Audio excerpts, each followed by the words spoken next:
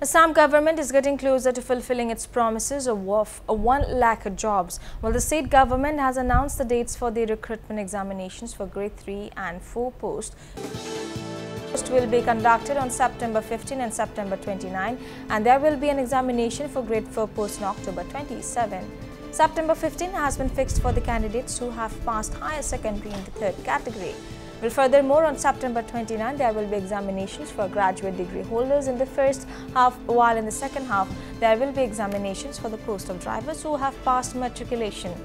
Around 18,50,000 candidates are expected to appear for the grade 3 examinations this year, whereas 13,70,000 candidates are likely to appear for the grade 4 examination.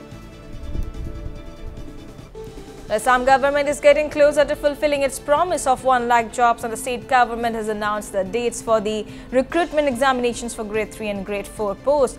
Examination for grade 3 post will be conducted on September 15 and September 29, and there will be examination for grade 4 post on October 27. September 15 has been fixed for the candidates who have passed higher secondary in the third category.